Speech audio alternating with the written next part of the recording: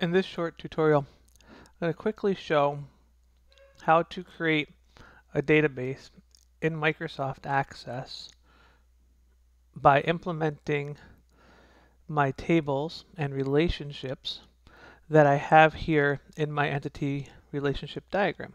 So with any database, before we start creating it, we first build out a normalized entity relationship diagram that we determine after we've completed our requirements analysis. So this is my diagram I'm going to implement. I'm going to go to my Access database that I previously created in my prior tutorial, which you could check out if you need to know how to start a database to begin with. We're going to pick off from going into the Create tab on the ribbon bar, and we're going to go right into Table Design.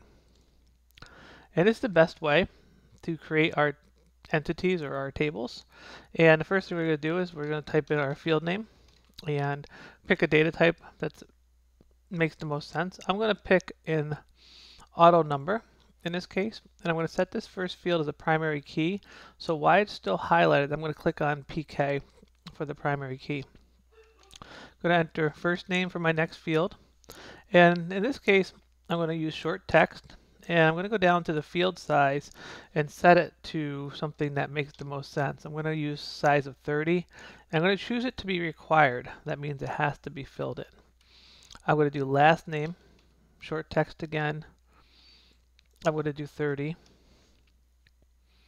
I'm going to do address, short text. In this case, I'm going to go to 100 characters for the address. And I'm going to make it required as well, meaning we need to fill in the address. City, short text, I'll do 30. Required. State, short text of 2 for the state code. And zip code, I'll do short text of 5. I'll just do the basic US 5-digit zip code. And then I'm going to add in another field which is in my design called faculty ID. In my design, this is a foreign key. I can't set this as a foreign key yet because I haven't created my faculty table, so just keep that in mind. When we set the relationships, we'll make that a foreign key then. I'm going to turn this one to a number field, and I'm going to leave it optional, so I'm not going to make it required. At this point, I can hit Control S, or I can click the X to close out to get prompted to be saved, and I will choose yes, and I will call this TBL students.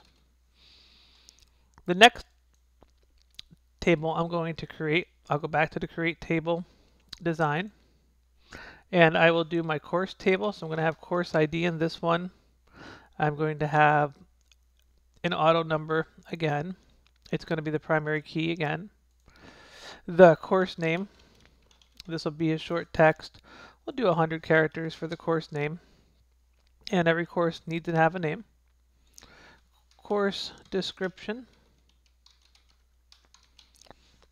this one is also going to be filled in. I'm going to do this as a longer text, and I'm going to make this required too. And then I'm going to do credit hours, and this will be a new number field for the number of credits, and we'll make this required as well. With this one, we'll hit Control S to save, and we'll call this TBL courses.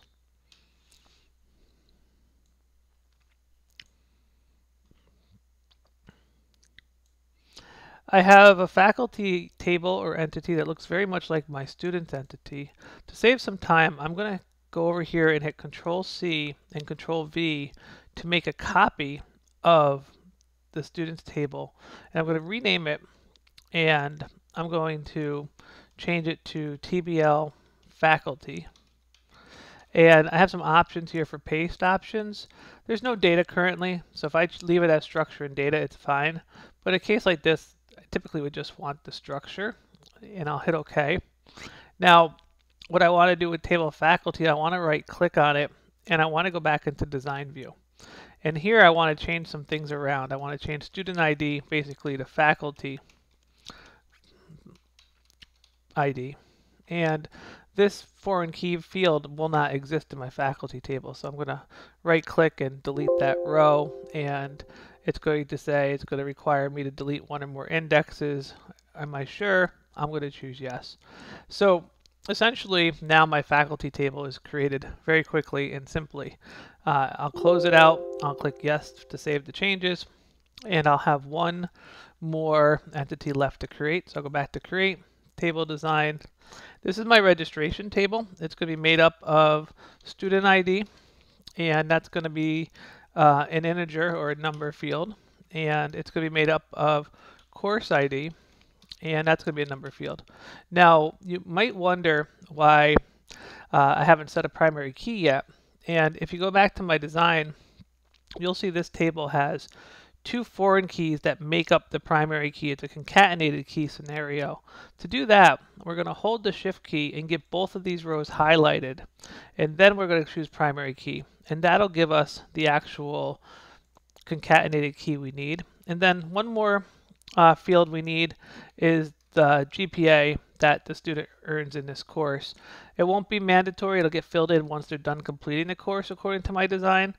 This will be a number, which in this case here we'll go with number. And if we look at our data types for number down here, we have a decimal data type, and we can set it as a decimal. So for like a GPA, 3.0, 4.0, 3.5, those types of things is what we can use in the decimal field. And we can tweak the precision and the scale and formatting and such. But I won't get into that for this discussion. Those are some more advanced field properties we can apply. And now I have this table.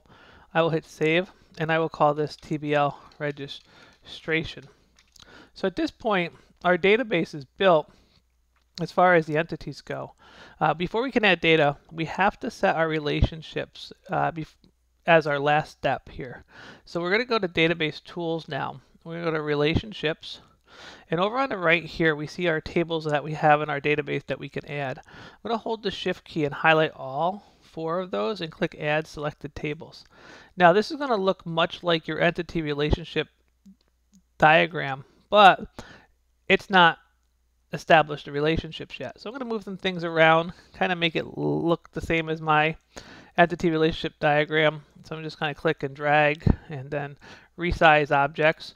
What I'm going to do is I'm going to set up the foreign key constraints essentially. So the relationship. So faculty ID is the primary key here. It's got a foreign key over here in table students. So we click on it, drag it, and drop it.